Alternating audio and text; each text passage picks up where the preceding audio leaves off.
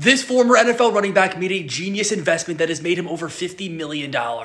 This is Warrick Dunn. He was the 12th overall pick in the 1997 NFL Draft out of Florida State. He had a great NFL career. He was the Offensive Rookie of the Year, and he was a 3-time Pro Bowler. In his 12 seasons in the NFL playing for the Atlanta Falcons and Tampa Bay Bucks, he made $36 million.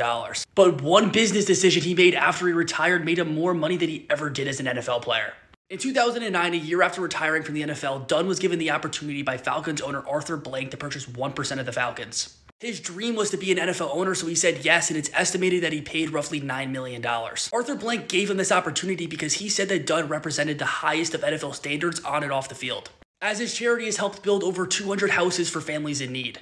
When Dunn purchased the Falcons, they were worth about $850 million, and now they're worth over $4 billion, meaning his share is estimated to be worth over $50 million now. Warrick Dunn's big bet paid off, and if you want to hear more stories like this, make sure you drop a follow.